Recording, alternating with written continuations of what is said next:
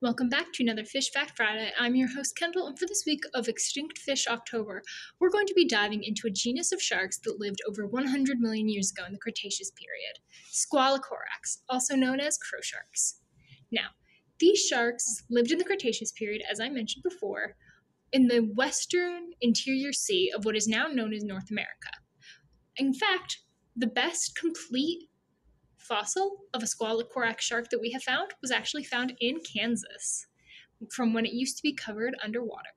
Now, the reason I've chosen to highlight this shark genus is that it's what's commonly known as a wastebasket taxon, which is an unfortunate side effect of trying to classify extinct sharks when all we have to know about them is generally teeth. Because of morphological similarities, we group these sharks together, but we have no true way of knowing if these sharks are actually closely related.